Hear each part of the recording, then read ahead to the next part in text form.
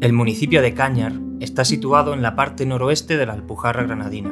Limita con los municipios de Soportújar, Carataunas, Órgiva y Lanjarón. El núcleo de Cáñar se encuentra situado en la ladera sur de Sierra Nevada, a 1029 metros de altitud, entre el Barranco de las Parrillas y el Barranco de Río Chico de Cáñar. Es una zona muy montañosa.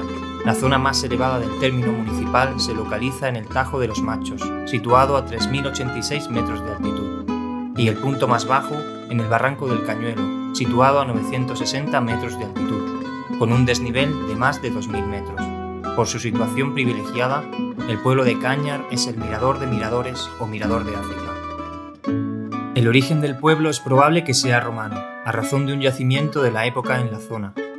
Cáñar fue denominada en los primeros momentos de ocupación musulmana con el nombre de Jebel, la montañosa.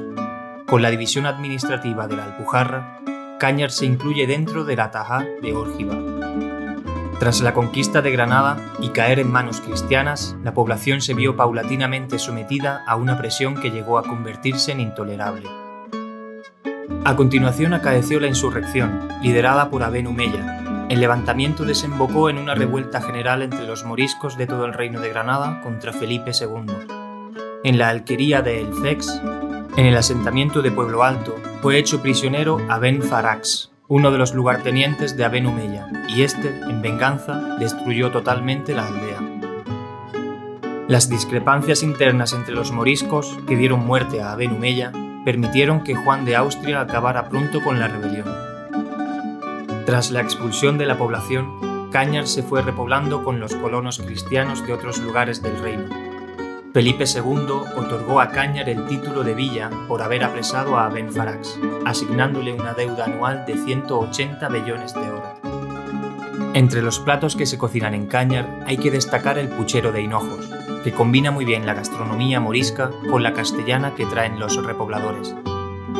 Otro plato típico son las migas, acompañadas con plantas silvestres como collejas, cejarras, berros y vinagreras, como la fritada que se elabora con pimientos, ajos, tomates, cebollas, a las que se le añade la citada carne, el bacalao o la morcilla y longaniza. El ajo blanco y sopa de almendras también son muy características de la zona. Excelentes carnes de choto, cordero y vacuno se dan en el lugar de Cáñar. En cuanto a la repostería, destacan los pestiños, roscos, buñuelos y la leche frita. Otro de sus postres es el potaje de castañas, que se elabora a base de las mismas, excelente al paladar. El patrimonio local es rico y variado en tradiciones, fiestas y costumbres populares. Del 24 al 26 de julio se celebran las fiestas en honor a su patrona, Santa Ana.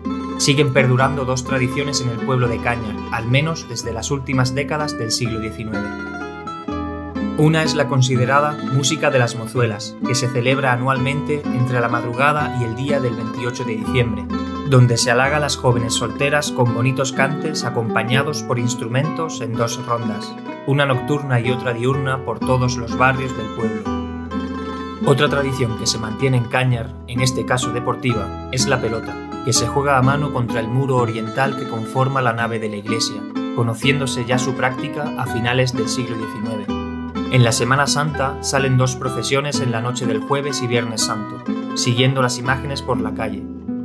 También se celebra el Carnaval, el Cristo de la Salud el 14 de septiembre y Santa Lucía el 13 de diciembre.